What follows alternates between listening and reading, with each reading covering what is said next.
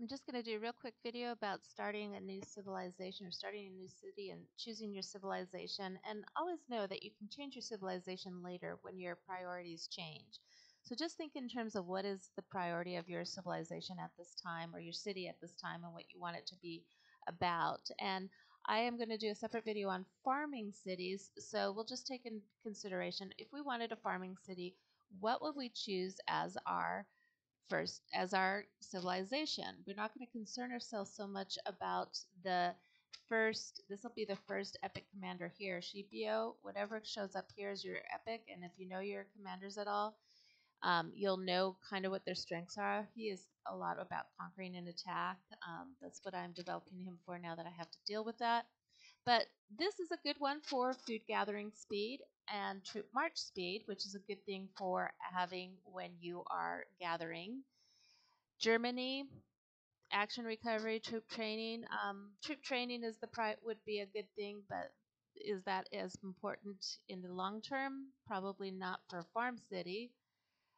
Troop training again, but she is an excellent, excellent peacekeeper, and I do think peacekeeping will always be a important thing, especially for a farm city, because as I pointed out in other videos, using your commanders for peacekeeping also gets you a lot of tokens, and those tokens can be shared as well. You just redeem them and share them.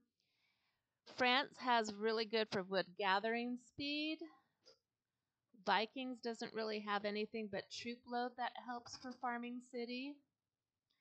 China, action point recovery, that would be for peacekeeping, but in the future you'll never be able to use it all if you're busy. Building speed, troop defense, not important. The only thing that's really good about this, though, is Sun Tzu is an excellent garrison chief, and you are going to need one strong garrison, at least garrison commander, for protecting your city, because your storehouse is going to be very, very full. It's going to be overflowing at times, and you're going to want to protect your city because people are going to want to raid to plunder. Also, in consideration for a farming city, scout march speed is raised by 30%. That would be just more for clearing. But resource gathering speed is raised by 5%. That's really good for a farming city. For Korea, nope, I don't see anything. And he is, I believe, a garrison chief as well. So that would be the one thing to consider with Korea. Spain, I think, is excellent for a farming city, and I really like Pelagius. But I like Pelagius when he's attacking peacekeepers or other troops because of the bulls. That's what made me see who he was initially.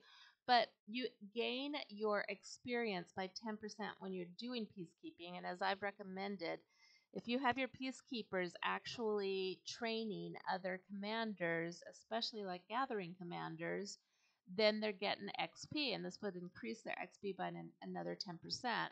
And also resource production. Initially, that won't be much, but in the future, that's going to be huge, having that extra 20% resource production, because there'll be times you can't have your gatherers gathering, but they'll still be producing resources to share with your main city. Arabia, damage dealt to barbarians. That's about the only thing I see as a benefit for a farming city. Baybars, he's not related to Garrison, I don't believe. I think he's conquering and leadership. Ottoman, troop march speed by 5%. That's good, but none of these others seem to be good. And I don't know much about Osman the First. I haven't really developed mine yet because I think they're more geared towards battle. And Byzantium, I really like Belisarius. This was my first civilization, and he was my first epic. And every time I get him in my other cities, I'm happy. He increases stone gathering by 10%, which is great. And he's also great peacekeeper. Really, really good peacekeeper.